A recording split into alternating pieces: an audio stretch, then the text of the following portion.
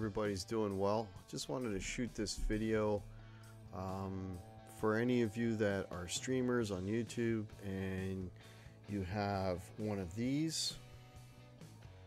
This is you can see that's a GoPro Hero 7. I got that to use that as a means to stream, and the capture card that I had, I bought a cheap capture card, never worked well, so I got a different capture card, and I'm gonna unbox that, hook it up, and hopefully I can get that GoPro to stream. So check it out. Alright, so I opened up the box and this is what you get. There's the Elgato box. You open that up. Okay, let me turn it around. So you've got the Camlink right there, and then you've got this little extension USB cable, which would be like, because this takes up a bit of space there on your USB, if you don't have room and you need a little extension, you can use this. But I'm going to take out the Camlink right away. Okay, and I'm going to plug that in to the USB on my computer, and I've already removed the other one that didn't work, and I've already unplugged this one. This was the cheap one that I bought that Windows sometimes recognized and didn't recognize. Okay, so I plug in the Camlink. Now this is the USB. This is the HDMI cable that comes off of the GoPro, so I'm going to plug that into the back of it. Okay, so we've got everything plugged in now. So with everything connected, when I go to add a video capture device, I should see the Camlink in there as an option. So I click on plus, video capture device.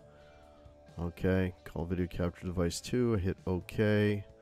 Alright, so now what you're seeing is it always defaults to my HD webcam, which is the camera right on the laptop. So if I go to the drop down menu, okay, the Camlink shows up, and that's it.